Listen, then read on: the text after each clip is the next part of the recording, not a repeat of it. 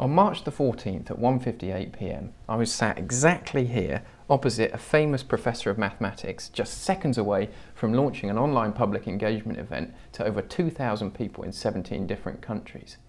Now, it was at that moment that I realised I designed a format which combined all of the risks associated with a live television broadcast and all of the challenges of online interactivity. I reflected that nobody'd really asked me to come up with this approach. It was, in the best and the worst possible way, my idea.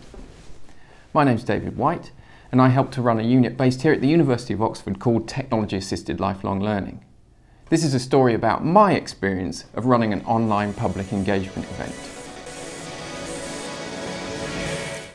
It's a little past 1:59 on the 14th of March. Happy Pi Day! With Professor Marcus de Soto in front of the camera, we kicked off Pi Day Live.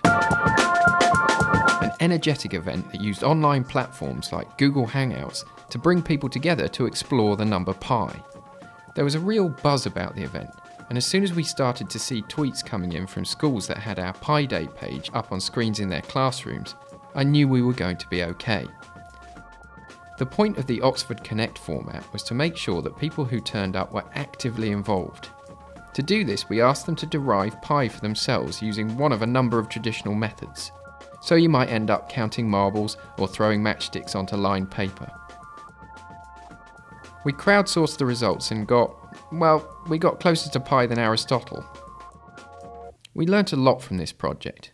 How to manage the relationship between physical world and online events, how to use social media to promote activity and to help participants feel included rather than just talked at.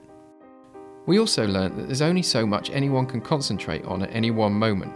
Basically, we threw a lot at people during Pi Day. I've surprised myself about how much I care about this. That's why with the help of the team at Tall and NetSkills, I put so much work into Pi Day Live. In my opinion, there isn't any excuse not to get on with this stuff now we have the web. The public, whoever they may be, spend a lot of time online, and that's a great place to communicate some of the amazing stuff that universities get up to. After we finished the broadcast, it was great to wind down by eating the Pi Day apple pie we'd used as a prop, and to scroll through all the excited tweets from schools in Marcus's Twitter timeline. I quickly worked out that if everyone who submitted a result for Pi spent 5 minutes on their experiments, it adds up to about 26 hours of time spent working with maths.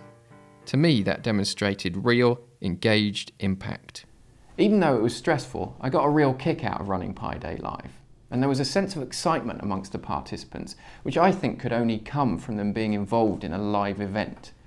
Certainly the aspect I liked most about it was that sense of being part of something that was happening at a particular moment in time, something that probably couldn't ever be repeated in quite the same way again. To borrow a hackneyed phrase, you had to be there.